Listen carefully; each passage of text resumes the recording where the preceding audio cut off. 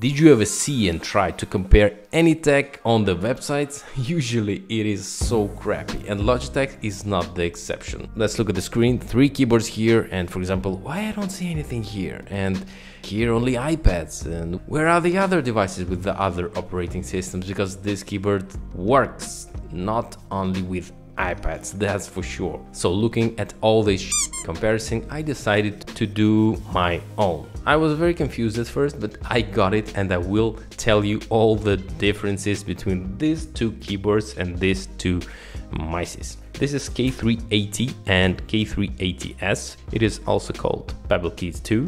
And this is mice's M350, the older one, and M350 as the newer one. These are both compact and versatile keyboards designed for multiple devices. Logitech K380 and K380s are made for multi-device connectivity, compatibility with all possible operating systems, including Android and iOS devices. And I'd say that they are affordable, as it is priced reasonably compared to other Bluetooth keyboards with similar features. So we have 4 important differences between these 2 keyboards and 3 important differences between these 2 mices. Let's start from the simplest things, boxes and what's inside. It's very easy here, nothing special, just keyboards with AAA batteries and manuals, very simple, and even no USB dongles and no charging cables. Of course there is no charging cables because we have batteries here. On K380 you will need to change the batteries every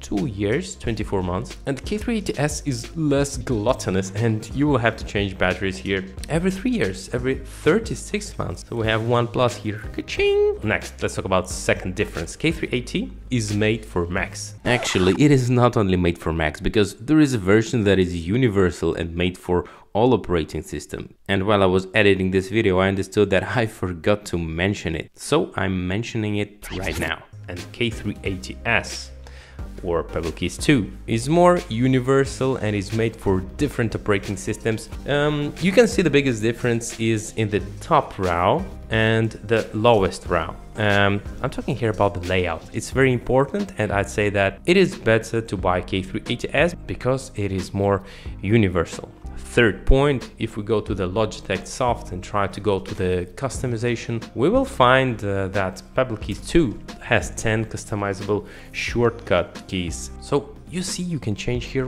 whatever you want.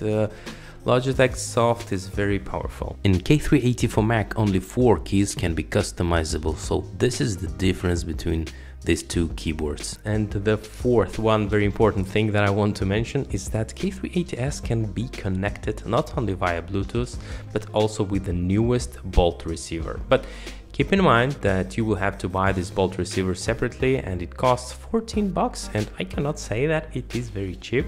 So as you probably understood, K380 cannot be connected with the USB receiver. It can be connected only via Bluetooth. So what do we have? K380s or Pebble Keys 2 is better, and the price is the same. So do not be fooled and buy Pebble Keys 2, this one. Okay, let's move to the mices. Here I will make it more simple. Older M350 is better than M350s only by 1 parameter, but I will tell you about it a bit later. Now I will talk why M350s is better than M350. First of all, with this M350s you can work for 24 months, for 2 years on the same batteries. With older M350 you will work for 18 months. It's half a year difference. I'd say that it is a lot. Second, M350s mouse has capability to connect via USB Bolt receiver, not only Bluetooth. M350 can be connected via Bluetooth or its own USB receiver. And third difference is that on M350s, Logitech Flow is enabled. What does it mean? It means that you can copy different files from one operating system to another, if Logitech software is installed on both systems, of course. This is kinda cool feature that older one, M350, lacks. And I forgot to say that M350s can connect up to 3 devices, but older mouse M350 can be connected up to 2 devices via Bluetooth and via its own USB receiver. But as I said, older version M350 has one advantage, because older mouse has a USB receiver in the box. Yes, it is not USB bolt receiver and even not USB unifying receiver, but I want to say that it's very good to have it if you want really fast to connect almost to any notebook. So I think here choice is very easy. Newer mouse, M350s, has more advantages and only one disadvantage. With keyboards, I would also choose a new keyboard because it is more customizable, but in reality, all of these products are very good, and you cannot even imagine how I like this magnetic thing that just pops in.